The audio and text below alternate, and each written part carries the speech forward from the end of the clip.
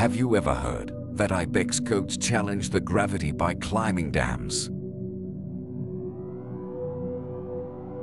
Here's why.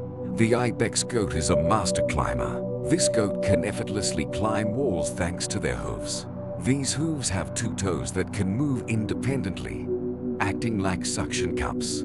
The outer part of their hooves is strong, while the inner part is soft, helping them grip narrow surfaces. This natural climbing gear allows them to navigate challenging terrains easily. But why do they climb these dams? It's for salt. Ibex goats are herbivores and need salt in their diet. They find salt from rocks used in dam construction, as these rocks contain essential minerals dissolved in water. Without minerals, their bones won't grow properly, and their muscles and coordination may suffer.